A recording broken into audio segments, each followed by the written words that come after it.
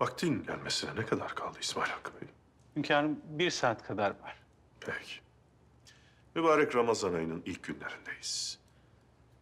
Başımızda bin bir türlü bela olsa da ibadetlerimizi aksatmamalıyız. Bu devleti ayakta tutan yegane şey Allah'ın ve Peygamber Efendimizin yolunda olmaktır. Sallallahu aleyhi ve sellem. Yaptığımız her işi, attığımız her adımı Allah rızası için, onun dinine layık olabilmek için yapmalıyız. Cenab-ı Hak kendisinin izinden gidip fenalıkları aşabilenlerden eylesin bizi. Amin, amin inşallah. Amin. Hünkârım, seversiniz diye size soğanlı yumurta yaptırdım.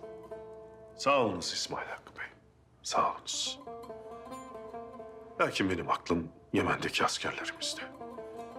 Ne haldeler, ne vaziyetteler bilmiyoruz. Oruç tutabiliyorlar mı? İbadetlerini yerine getirebiliyorlar mı? Düşman buna müsaade ediyor mu? Hiçbir şey bilmiyoruz. Hünkârım, onlar Yemen'deler. Veysel Karani Hazretlerinin diyarındalar. Ve şüphesiz ki Cenab-ı Allah'a teslimiyetleri tamdır. Askerlerimiz o toprakların mayasıyla mayalanmışlardır. Ve muhakkak Cenab-ı Allah'ın ipine sımsıkı sarılıyorlardır.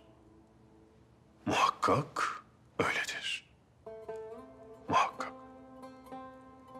Tahsin Paşa, ahaliye erzak dağıtıldı mı?